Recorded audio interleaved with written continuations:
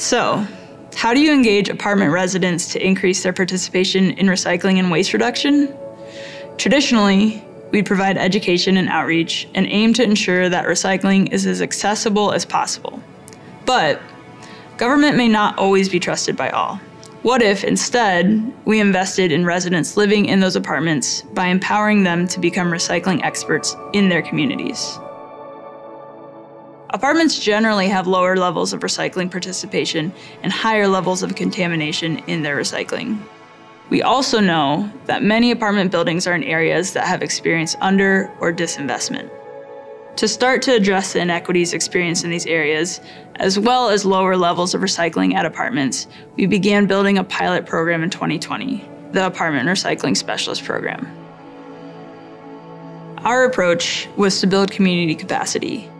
We built a structure that paid apartment recycling specialists a monthly stipend for their waste reduction, recycling education, and outreach work at their apartment building. County staff are not the experts in the different communities. Instead, the residents with lived experiences are the experts in their communities and know what types of efforts will and will not work.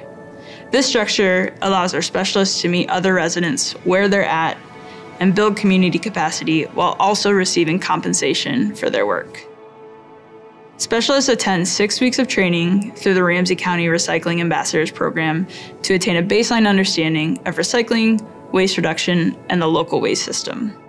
Once apartment recycling specialists complete the Recycling Ambassadors training, they begin planning and implementing different waste reduction projects and programs. Our specialists started connecting with other residents and bringing awareness to waste reduction and recycling in ways that we hadn't even anticipated. Through self-initiated projects, specialists started to be seen as waste experts in their buildings. Other residents looked to them to understand how to reduce waste and to recycle better.